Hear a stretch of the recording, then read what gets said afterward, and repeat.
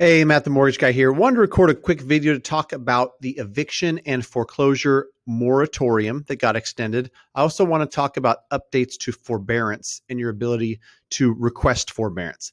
Also going to jump into my personal beliefs on forbearance because they've changed over time since the CARES Act was initially implemented in early 2020 till now.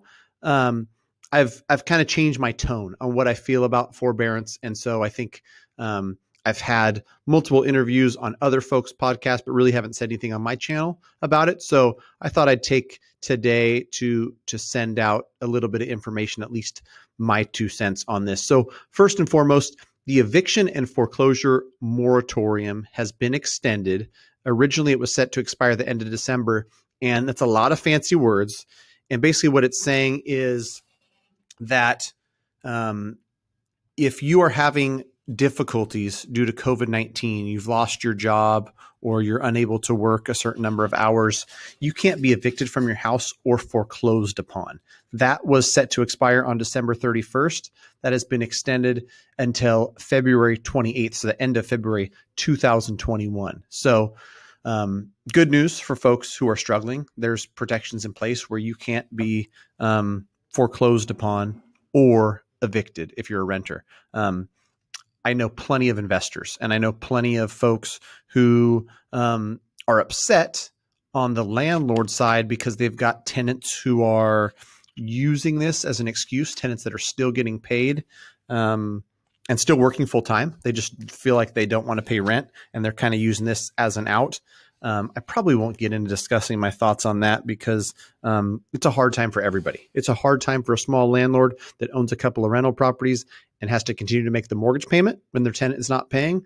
It's a hard time for plenty of tenants who are scraping by trying to figure out whether they buy Christmas gifts, buy groceries, or pay their rent. So I'm not going to choose sides. I'm just going to say I hope we as a country get through some of these tough times. Another thing that got extended, and here's what we have so far. If I jump into this article here, forbearance, FHA is saying that they're extending the amount of time that they're allowing you to request your initial forbearance. And so that deadline also extended to the end of February, meaning that if you haven't taken forbearance and you have a hardship due to COVID-19, they're going to allow you to request it. And you can request it all the way up until that February 28th date for a 6-month period. It says right here, 180-day period. And then during that time, if you still need it, you can ask for a 180-day extension. So what's that saying is up until the end of February, you can not only request forbearance for 6 months, but you'd also be eligible for a 6-month extension, meaning you could take a year of forbearance. Now, here's where I'm going to put in a little bit of my thoughts on this. When forbearance first came about, we knew very little bit about it. Lenders didn't know how they were going to treat it. The servicers didn't know how they were going to treat it. Nobody really knew how it was going to affect somebody's credit.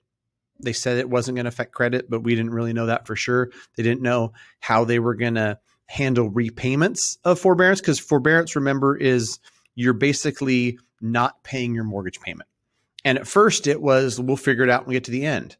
And a lot of lenders or servicers were saying, after you take 3 or 6 months forbearance, we want it all back. We want a lump sum. That never was a good idea. Somebody who's having difficulty paying $2,000 per month right now is not going to have an easy time paying $2,000 3 months from now, along with the $6,000 is now owed in arrears. So that was a pretty ill-advised strategy. So what's happening now? Lenders are much more lenient. You're able to just lump that onto the back of your loan. You're not going to pay any extra interest. And what basically happens in that scenario I talked about, you miss 3 months and your mortgage payment's $2,000 a month. You owe them $6,000 now. They say your first mortgage, you owe $362. Your second, which they make this one a second mortgage, you owe $6,000. Interest is accruing on that first. I can't remember the number I said, 362.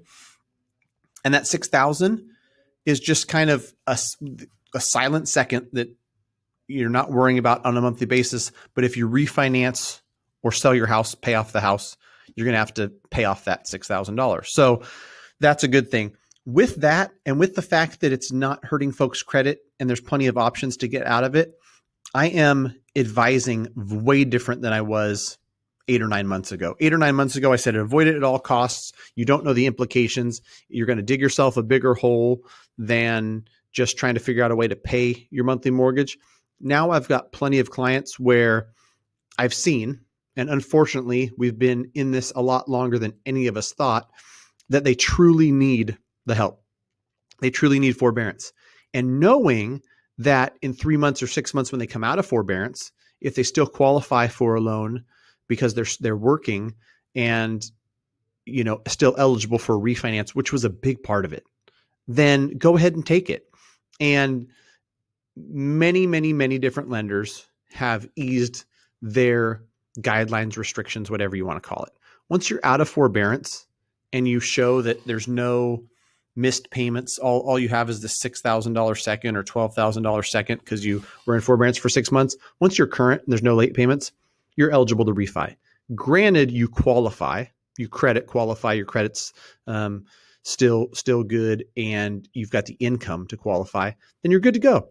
And I was afraid for a lot of people with historically low rates and people saving hundreds of dollars per month, thousands per year, that they were going to miss out on a refinance opportunity if they took this forbearance. Now I'm telling you, keep paying your bills. Make sure you're in forbearance properly. And so there's not going to be any late payments because you've opted into forbearance, and go ahead and take it. If that means you're able to handle some other bills, handle whatever other things you have going on, and that's going to relieve stress and whatnot, then take it. And let's visit a refinance in 3 months or 6 months when you exit forbearance.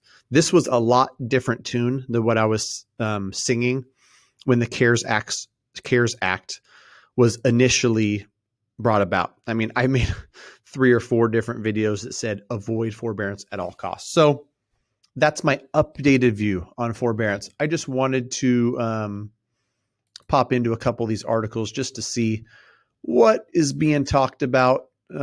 It's pretty straightforward. This is FHA borrowers. FHA insured mortgage, you can request this forbearance up until the end of February. What is going to happen is that Fannie and Freddie, where your conventional loans are sent, are going to follow, and they're going to have something similar. It's almost inevitable. That's what happens. FHA comes out with a guideline, and then the others follow. So any questions at all, please feel free to reach out. This is their actual, FHA's actual announcement on Monday. Extension of the foreclosure and eviction moratorium through the end of February 2021, and the extension of requesting initial forbearance. All right, Matt, the mortgage guy. Hope this was helpful. Hope everyone out there is doing well, and I hope we turn a corner in 2021 and get over all this stuff so that we can get back to operating our small businesses, getting out, hugging our friends and family, and all that good stuff. Merry Christmas. Happy New Year. Let me know if I can help. Shoot me an email, Matt, M-A-T-T, @mattthemortgageguy.com. Thanks. Bye-bye.